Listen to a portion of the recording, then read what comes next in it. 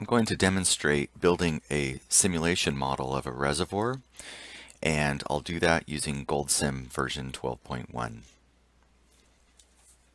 To do that, I need to first start up GoldSim.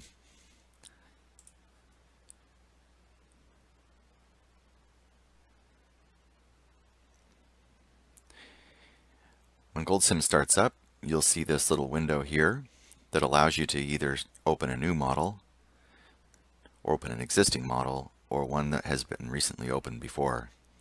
I'm going to start by opening a new model. When you see GoldSim start up for the first time, you'll see that there are two blank windows. On the left is the browser window, and on the right is the graphics pane. The graphics pane is where you can add GoldSim elements. I'm going to start by adding what's called a pool element, and this is a good element to easily represent a pool of water in which we have inflows and multiple outflows coming out of the reservoir. So I'm going up here to our element categories.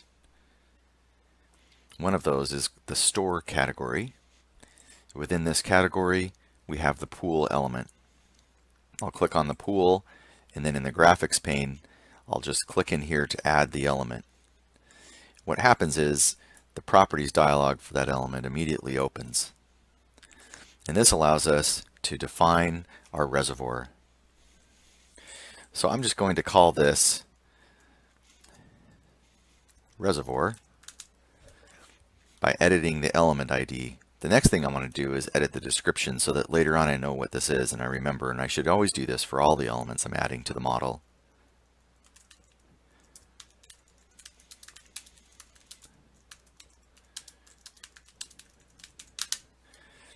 The next thing I want to do is define the units.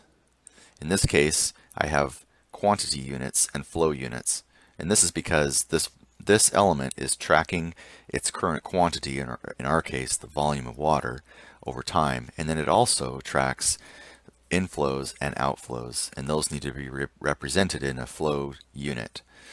So the first thing I want to do is add the quantity unit, which in this case is going to be megaliters. The flow units I will use in this model are liters per second. It doesn't matter what type of units you use here as long as they are consistent. Alright, once this is done, we can hit OK, and now that information is saved with the reservoir. The next thing I want to do is add an inflow to the reservoir using a time series. The time series is another type of element in GoldSim that is in the inputs category up here. If I click on the inputs category, you'll see there's a drop list, and one of those inputs, or one of the elements here, is called time series. So I'll click on time series and add that. The time series element allows us to define paired time data that is defined as either a lapse time or a calendar time. And the default for this depends on the simulation settings of the model, which we'll look at shortly. But for now, I'm just going to give this a name. I'll call it inflow TS for time series, and then give it a description.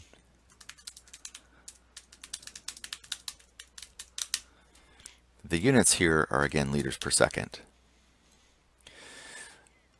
Down here in the data definition, we have a couple of options on where we want the data to come from. In our case, just for simplicity, I'm going to copy and paste the data from Excel, but you could import it from Excel, for example.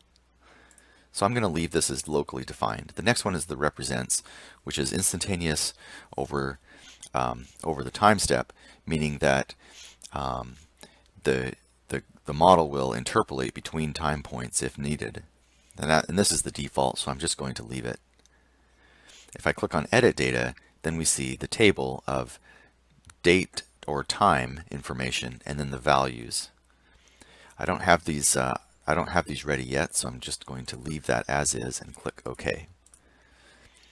Right now what I want to do is I want to define the simulation settings for this model.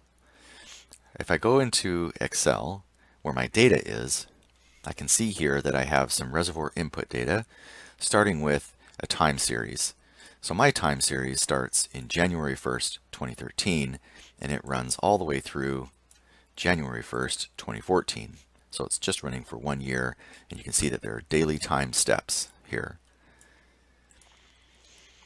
The actual data, the values that I want to use are in column B, the inflow, liters per second, starting here.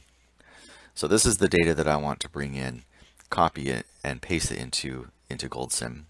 But knowing that we are running a model for a 1 year period with 1 day time steps gives me the information I need to set the simulations settings. So I'm going back to the model, I'm going up here to simulation settings,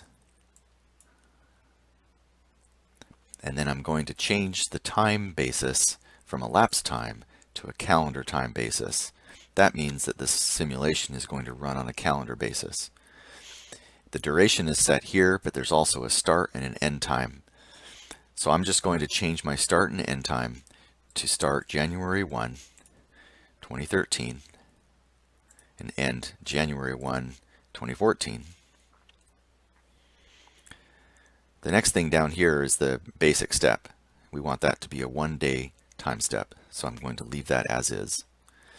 Alternatively, instead of typing in 1 day explicitly like that, I can select from this drop list on a calendar basis the days. It's the same thing. Note that if I wanted a 1 month time step, I could select calendar months and it would align perfectly with the calendar for each month. Also notice that when I changed the start and end time, GoldSim automatically filled in the duration of 365 days. And you can see down here at the bottom it says we have 366 scheduled update times for this simulation. And that's because we have one update at the very beginning, one update at the very end that adds one additional time point that it saves information in. Sometimes we see users entering 12/31/2013, for example, to simulate a single year, and this is actually 1 day short of a year because the update occurs at midnight. So to prevent us from running 1 day short, we need to go all the way through to the beginning of the next year, knowing that it's at midnight, which doesn't mean it continues into that year, it just ends at the very beginning of that year, which is the same as the end of the previous year.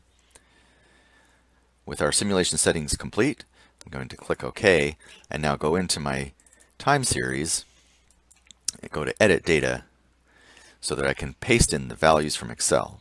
But the other thing I need to do is change my time unit from day to calendar time so that the values that it expects to see in this first column will be date time values. So I'll go back to Excel and I'm going to copy all this data to the clipboard, come back to GoldSim and paste. Those values are in there. Now I can click OK, and now I have the time series set up, and you can see it says number of time series records 366. If I run the model, then I can view a plot of the time series over time by right-clicking on the element and selecting Time History Result. And it shows me a plot of the data. Now what I want to do is I want to cause this inflow rate to be an inflow to this reservoir. Currently, there's nothing happening to this reservoir over time. If I right-click on the reservoir, select Time History Result, you see it just says 0. So we need the inflow to come into this reservoir. To do that, I need to edit this model. Currently, we are in result mode. You can see that my cursor is green. The bottom bar down here is also green, indicating that we are in result mode. So to get back out of result mode and edit this model, I need to click on Edit Mode. You can also hit F4. I'm just going to say OK to return to edit mode. I don't want to simulate scenarios, so I'll just click OK. Now you can see that the bar down here is blue. We are now in edit mode. Okay, the next step is to edit the reservoir to add the inflow. So now I will click on the Inflows tab and select Add, and now we can browse the model for whatever we want to add to this reservoir. And I'm going to click on the Inflows time series. Now it's added, and you can see as soon as that's done, we have an influence line that's drawn from the time series over to the reservoir, indicating that GoldSim knows there's this link here. It's called an influence line. I'll click OK, and now you see we have this this flow going from time series to reservoir. Now if I run the model, we should be able to see the effect on the reservoir. I'll click Run, plot the reservoir, and you see this is the reservoir volume over time in megaliters. If I want to compare this plot to the inflows, then I can add another output by clicking on the Edit Properties button of the time history. Now I click Add Result, and click on the inflow time series, and click OK. Now you can see we have a Y1 axis and Y2 axis checkbox here, and that's corresponding to the primary axis of the chart, and that has units of megaliters, while the secondary axis has units of liters per second. I can also change the label of this if I wish. It's still linked to that output inflow time series, but I gave it a different name. Now I click Close, and you can see that I have those two outputs on the chart. This chart is still not saved in the model. You can see there are only two elements currently in this model. So I need to make sure that I save this so that when I come back, I don't have to recreate it every time. So I go back into the Edit Properties, and I click on Create Element. Now you can see it has a name, History 1. It's also added to the model. You can see it behind there. I can show you later. But first, let's change the name of it to Reservoir History.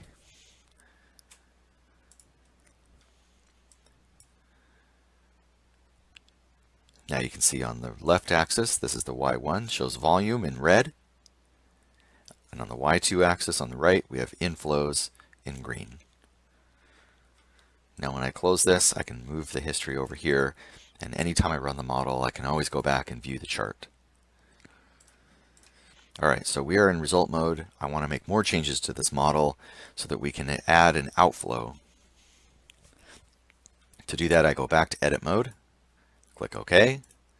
Now we're in Edit Mode, and now I want to add a demand on this reservoir to pull water out. Let's assume that we have some irrigated area that we need to water with water in this reservoir.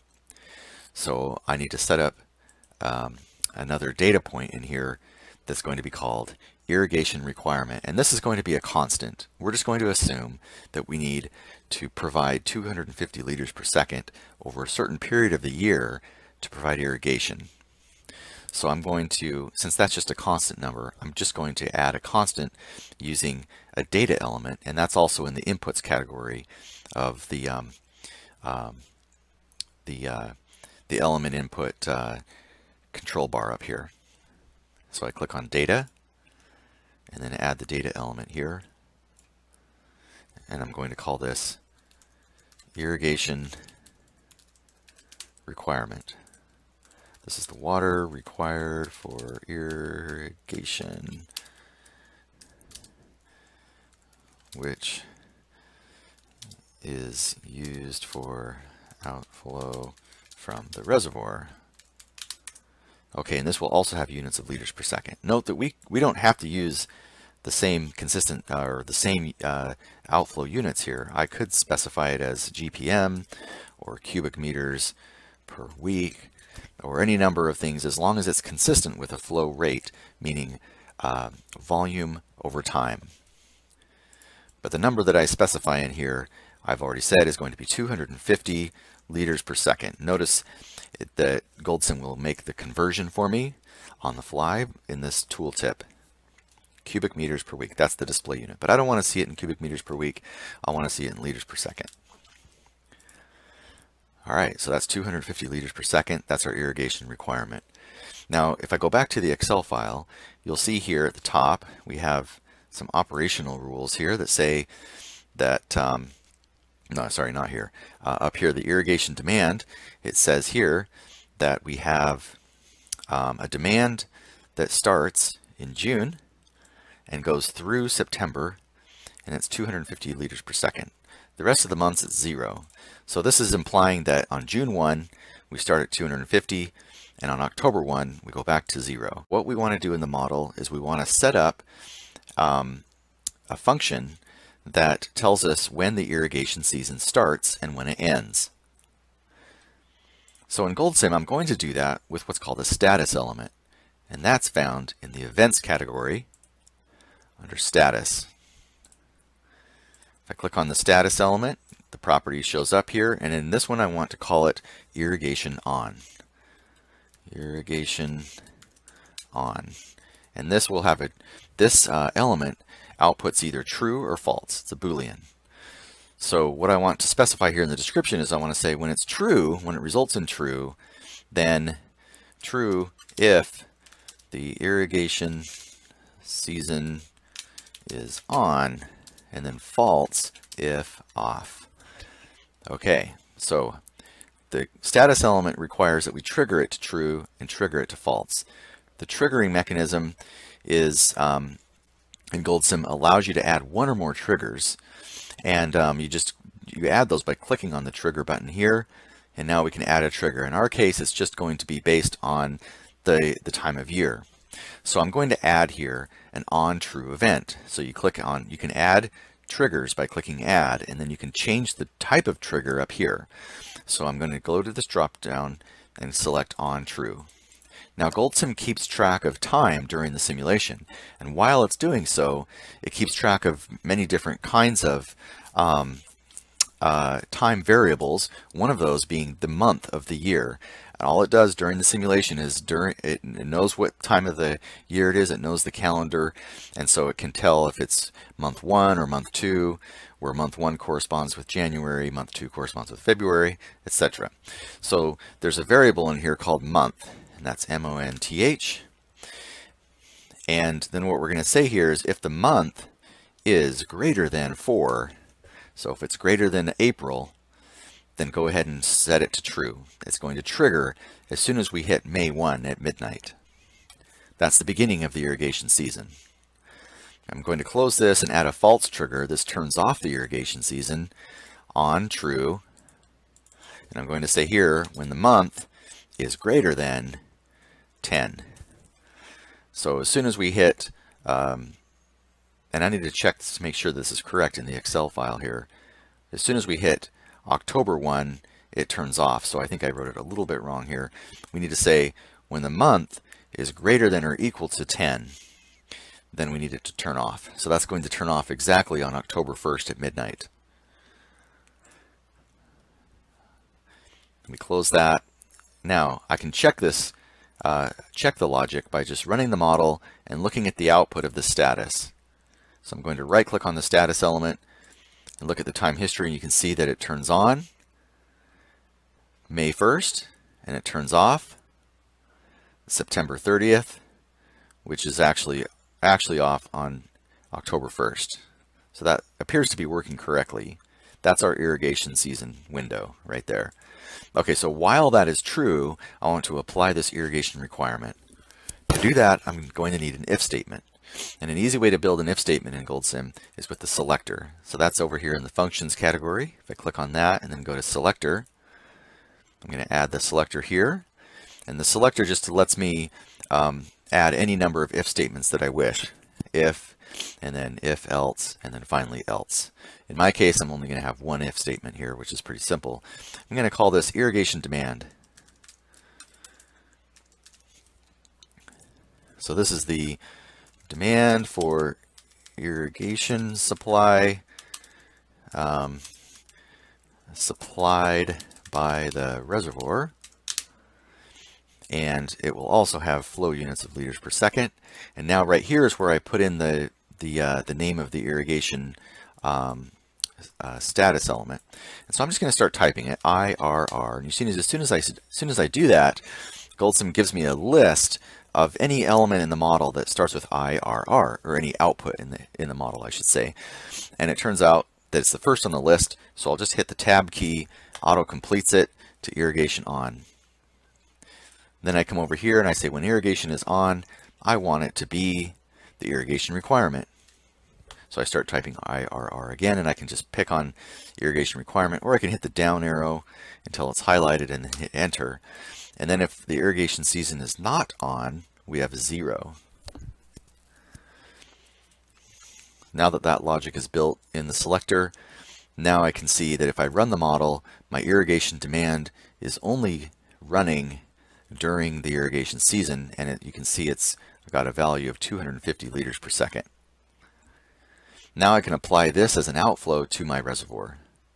So I'm going back to edit mode, going into my reservoir. I already have my inflow defined. Now I want to go to outflows, and the outflow here is going to be called irrigation. That's just a name. I'm just giving it an arbitrary name, but I just want to give it a name that means something to me. And then the next field here is the actual link to the irrigation demand. So I'm going to highlight that and type in irrigation demand. And now you can see there is a link from the irrigation demand to the reservoir, indicating that the reservoir is being influenced by this irrigation demand. When that's done, I can click OK, and now I should be able to run the model and see the effect of the inflow and the demand on this total volume of water. But I also want to add this irrigation demand as an output to this plot. But we need to be careful here because the demand might not be the same thing as what is actually withdrawn from the reservoir. So there are two different things here, and we should be clear about what they are. So I'm just going to add another expression that all it does is just reference the actual deliveries from this reservoir. So I'm going to click on this expression element here, add it here, and call it irrigation delivery. And this is the actual water delivered for irrigation, which could be less than the demand. You know, if the reservoir runs out of water, of course, we wouldn't be able to provide it. Okay, so I go over here and I click on, I can just start typing reservoir, or I can right click in here and go to insert link to go find the output I want to link. And I'm just going to browse the model now. And I did that one. Let me do that one more time. I just highlighted everything in here. I can remove it. And then I right click in the equation and select insert link to browse in the model to the output that I want to reference. So I find it here, reservoir, expand that, and it's in the outflows. There's an outflows folder, and this is where I can have one or more outflows, and there's the irrigation delivery output that I have. So I click on that and select OK. You can see it says reservoir.irrigation. Another way I can do that, instead of right-clicking, I can just start typing reservoir, tab to complete, hit dot to find the outputs of the reservoir, and then continue typing irrigation, tab to complete, and that is the reservoir irrigation output for the irrigation delivery. So now I can connect that to my plot. I'm going to open up the chart and add the irrigation delivery there as an output. I'm going to take out that underscore. Click OK, run the model, and now look at the plot. And now you can see the reservoir volume is rising during the high inflows, and then we turn on our irrigation and you can see that the rate of change starts to decrease a little bit, and then the inflows become less than the outflows, and the reservoir volume begins to drop, and it drains down until we hit empty, and then the reservoir or the deliveries are then curtailed during a certain part of time when there are still demands until they are finally shut off. So this seems to be making sense. And now there's one more thing I want to add to this model, and that is the operating controls for the reservoir, and those are going to be based on specific volumes that we're going to set that are shown in the Excel file. So let me go into Excel, and we'll look down here, operating rules, and we can see that we have an initial starting volume in the reservoir shown here, and then we have a minimum volume that we never want to let the reservoir go below here, and then we have a spillway which prevents water from rising above that volume amount. So we want to put all of these into our reservoir. Let's start with the initial. I'm just going to copy this value to the clipboard. That's a volume in megaliters, and that's the starting point at the beginning of the simulation. So I'm going back to GoldSim, clicking on edit mode, and going into the reservoir, and then going to the initial quantity and pasting that value there. You can see that GoldSim automatically appends megaliters because it knows that our quantity units are in megaliters. Now if I run the model, we should see that it starts at that higher level. It's no longer starting at 0. That means we're no longer hitting the lower bound of the reservoir at 0. We're getting the full allotment of our irrigation demand all the way to October. Okay, but we had a couple more constraints we needed to put in there. Going back to Excel, we never want to let the reservoir drop below this value, so I'm going to copy that to the clipboard.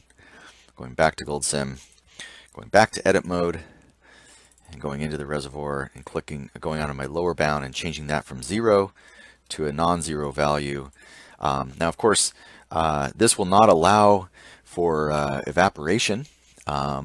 Even if we had any kind of uncontrolled outflows such as seepage or evaporation, this reservoir would never allow us to drop below this value. So for accounting purposes, this might be okay, but for a realistic model, we may want to build it a little bit differently, and I will do that in a following video where I will show you how to do evaporation losses from a reservoir. But for now, we're just going to keep this simple and say we will not allow the reservoir to drop below that value.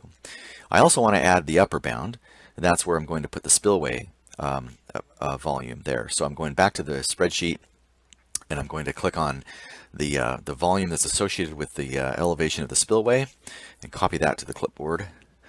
And then going back into GoldSim, and now I have to check the box because it's unchecked by default.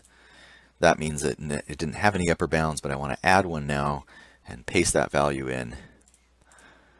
All right, so now we have a lower bound, an upper bound, and a starting value. Note the starting quantity must be in between the lower and the upper. Well, it should be between the lower and the upper. It wouldn't make sense to be outside of that range. So I'll click OK and run the model and look at the time history. And you can see that the volume rises up to a point where it flattens out. That's because it hit the upper bound. That means there was an overflow that occurred. The water volume draws down until we hit the lower bound. You can see just for a little while it flattens out, and also our deliveries are curtailed at that point. So there are a couple of things going on here. First of all, our water deliveries do not match the demand at this point right here, and also we have an overflow that's not being accounted for at this time. I don't know if you noticed, but when I ran the model, there was a little warning message. So I'm going to show you that message by running it again. So I'll just hit run again. It says, "Are you sure you want to run again?" I'll say yes. When it finishes, that says there was one warning, no fatal errors. Do you want to display the run log? And I'll click yes. This will show me now that we have a warning message down here at the bottom. Up here it just shows you all the information about the simulation, but down here is where the warnings are. It says at this point in time the reservoir is overflowing, but there is nothing linked to the overflow output. This is just a message to tell you that, hey, that might not be accounted for. You have overflow that just disappears into the air. You should probably account for that and have it go somewhere in your model. So I'm going to close this message, go back to edit mode, and all I need to do is just reference the overflow from this element here. So I'm just going to use another expression element, add that here, and call it overflow. This is flow over the spillway, and it's actually the it's the flow over the spillway as an instantaneous rate. Because we set an upper bound, GoldSim will never allow the reservoir volume to rise above that volume at all, and it will always calculate exactly the amount of flow that that would be in excess above that value at any point in time. Okay, so what I'm going to do now is put in the units here of liters per second, and then reference the reservoir dot overflow like that. And now I'm going to link this overflow to the time history. And you can see it also has units of liters per second. Click close and run, and show the chart, and you can see that the cyan color here shows the the overflow that occurs during the time that we have hit the upper bound.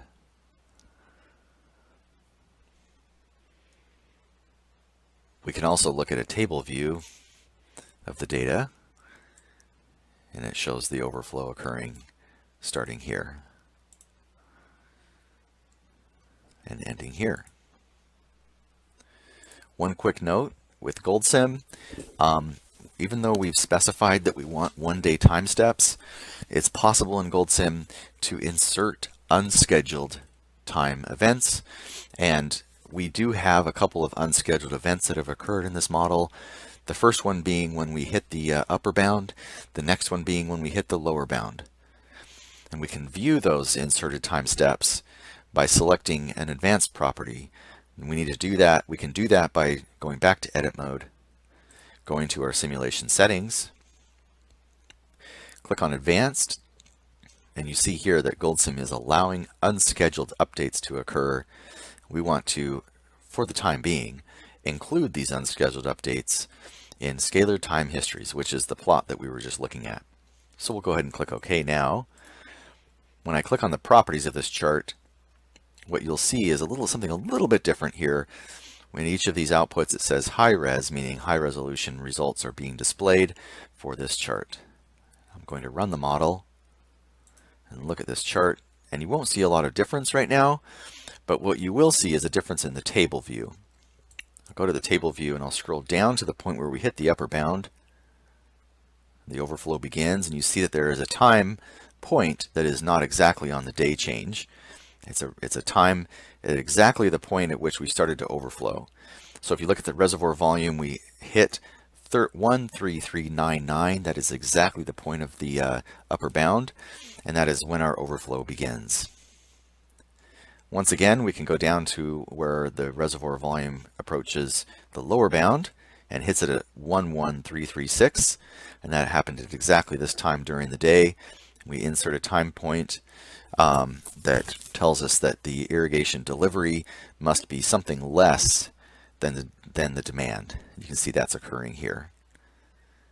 It just so happens that the demand can only be what the inflow is once we hit that lower bound. So these two would be the same, these two values at each point.